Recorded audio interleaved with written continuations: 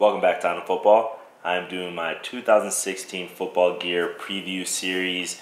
This video is going to be dedicated to Under Armour. If you've seen my other videos, you've heard this intro before. Doing different videos this year to make the videos more easy to digest. So this way you can watch each video depending on which brand you want to see. So I'm only doing the bigger ones.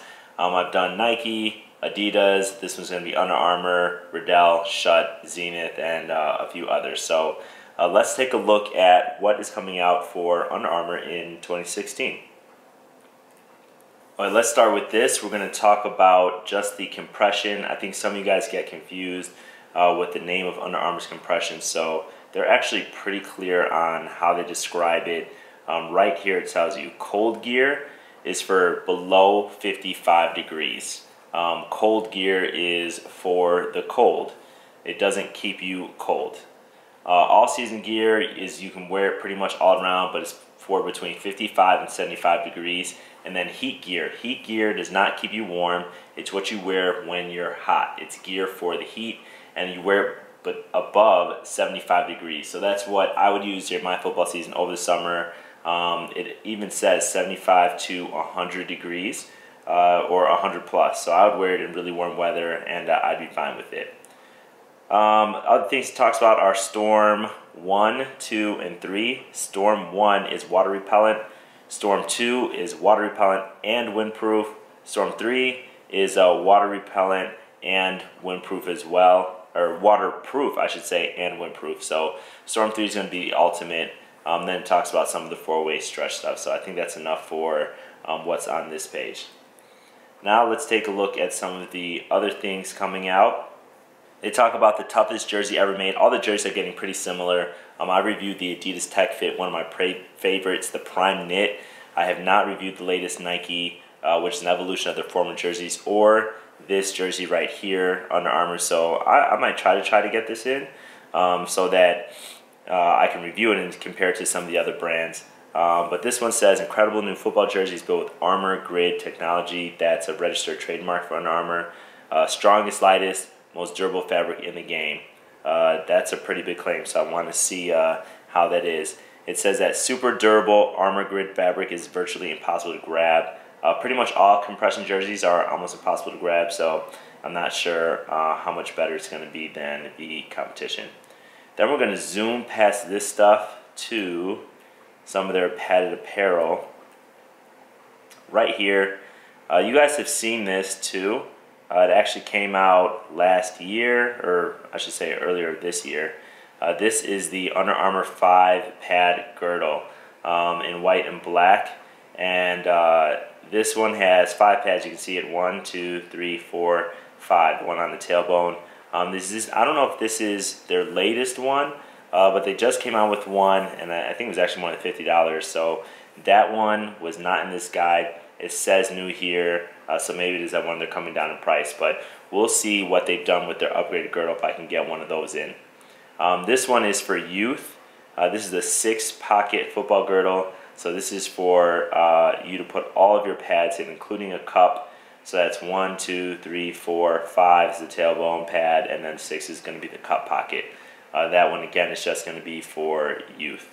So now we're going to get to the fun stuff and look at some of the cleats. All this compression is stuff that they've had already before, so it's actually a ton of stuff, but I really just want to get to here. This page, this is the cleats. You can see Cam Newton right here.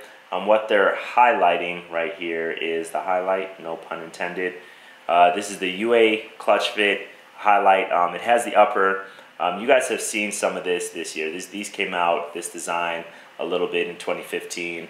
So they're going to continue with it. Just some new colors here. They're all going to be white.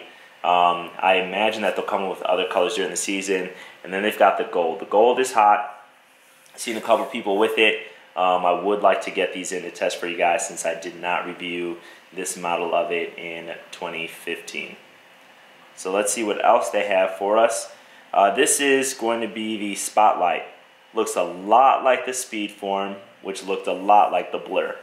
So we'll have to see if they've really updated this. But it's going to have the same heel cup, the same heel counter, the same lightweight TPU plate, as well as the same comfort fit sock liner. So we'll have to see if it's really any different. I really don't know if it's going to be, or they just changed the design and changed the name.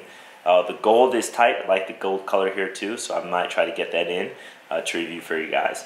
Typically, I haven't been a fan of the traction plate. I just don't get enough grip on it. Let's see if that has improved. And we go over here. Not feeling these. These are the new cams. The design from this year is much better. Not sure if 2016 is going to be any better. I really don't like this design, but maybe in person I might feel differently. This is the UA Spine, a new design for this cleat, but the spine, you know, they had last year. And this is a new detachable cleat. This is the Fierce. So let's see what else Under Armour has coming out. From a cleat perspective, we'll zoom in here, and this is the Nitro Mid. This is the D, so that's our detachable cleats, the MC molded cleat, and then the Nitro Low. So this is going to be their more budget version cleat, their lower end, the Speed Form, or the Speed cleat is going to be their higher form cleat, a higher tier cleat that's a little bit more expensive than the Nitros. And then you've got, it looks like they've got Speed Form. These ones are actually going to be leather, and this is crazy because they're $200, or sorry, they're $220, $100 more than the other cleats. So I'm not sure why they use leather. So that's going to be pretty crazy. I don't know if I'll get that in just looking at that price point. There is also the UA Highlight RM. You guys have seen the RM cleats before, so it's a molded version that's really low budget, $60 compared to that of the actual Highlight cleat, which is going to be $160. So it's $100 less than the Highlight cleat, the Highlight RM. Alright, these are just some of the training shoes. I won't really cover these. I will get into the gloves though. So let's take a look at some of the gloves coming out. This is the Spotlight glove to match the Spotlight cleats. I'm guessing that this is to replace, no, I was going to guess it replaces the Swarm, but they actually have the Swarm 2 glove. If you remember, the Swarm 2 glove was one of my favorite gloves of all of last year because of the tight fit, the grip, and the compression. So this seems to be the same thing, just new designs. We'll see if they could even increase the fit, and if they've improved the grip on the actual glove to make it more durable. But love the Swarm, which they came out with an all black colorway, which I don't see here. Going back to the Spotlight, I'm not sure. This is a little bit more, about $15 more than the Swarm 2.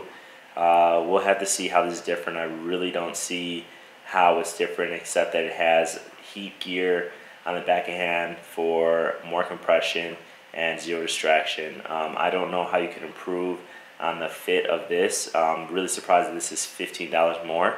We'll have to take a look at what that means. And then you've got the UA5 glove. This is their lightest glove.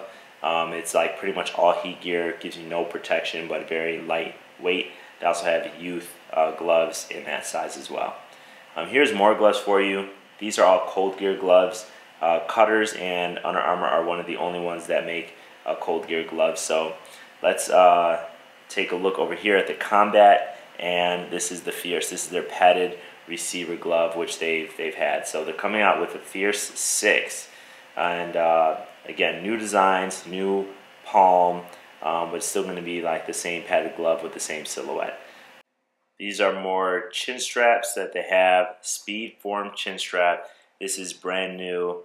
It says it's lightweight, designed with a Speed Form material. I'm not sure exactly what the Speed Form material is. And you've got the Game Day Armour chin strap. So this seems like it's going to be basically a soft cup. This seems like it's going to be a hard cup. And then you've got the Game Day Armour Pro, which is going to have a different look. But I think it might have the same basic protection as the regular Game Day Armour chin strap. So we'll have to take a look at that. Not sure exactly what that means. They've got the same chin shields that they've always had in the past over here. And then just some more of their accessories. They've got new designs for all of their sleeves, both their forearm sleeve and then also the regular arm sleeve. Here you see the hand warmer. They offer them in 2 colors, which I think might be the only manufacturer that does, to the public that's not custom. So we'll have to see. Again, this is the team catalog, so I'm not sure if all these would be available at retail, but some good looks for you guys. This is all stuff that they've had, so I won't go into it. Some more bags. So going up to the top, that's pretty much it for my Under Armour video. Hopefully you guys get a chance to check out my other videos as well. And remember, if you like my videos, to give me a thumbs up, share, tell your friends, subscribe, and I'll see you guys next time.